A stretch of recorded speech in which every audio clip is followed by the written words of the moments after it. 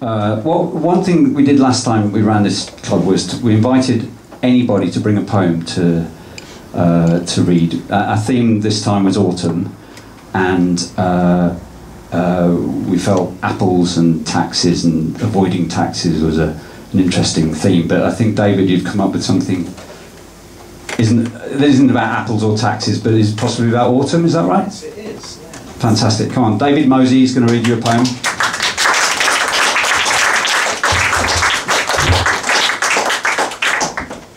Thanks, Adam. Thanks, Kate. I gave it my all with the New Year, and it was good to see a worthy winner take my place, but I've got a bit more left to give.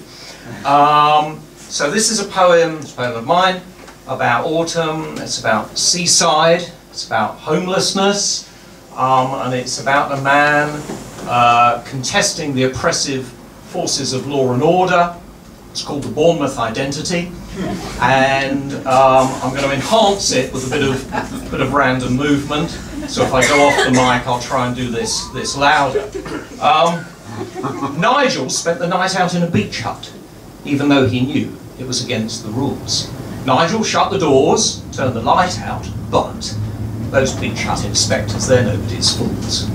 They've got the time to play a waiting game, and they know the beach hut problem. It's always the same. How long can an occupant suspend disbelief about the need to go outside for personal relief?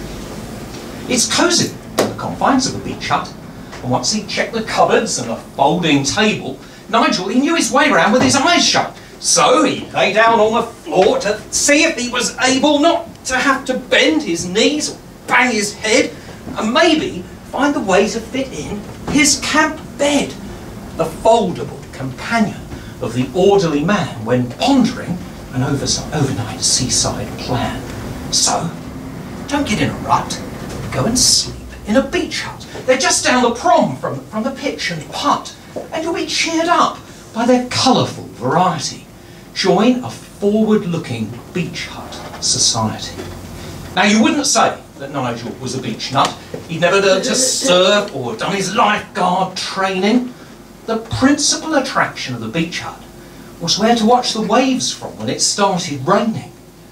But then, when you're on the inside, if an inspector calls, there's nowhere to hide. And Nigel in his hut received a bad shock when his inspector fastened up the outside padlock. So it turned into a long night in the beach hut, woken up by seagulls marching on the roof.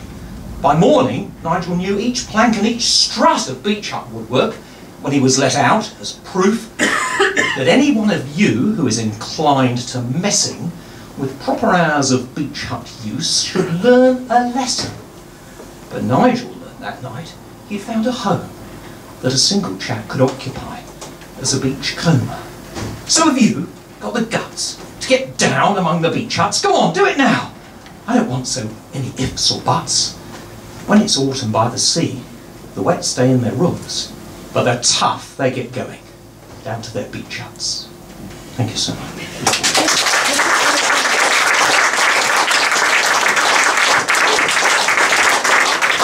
Thanks, Mosey. So the next Clerkenwell Artslab takes place in October. If anybody fancies coming up and doing a poem, get your stuff together.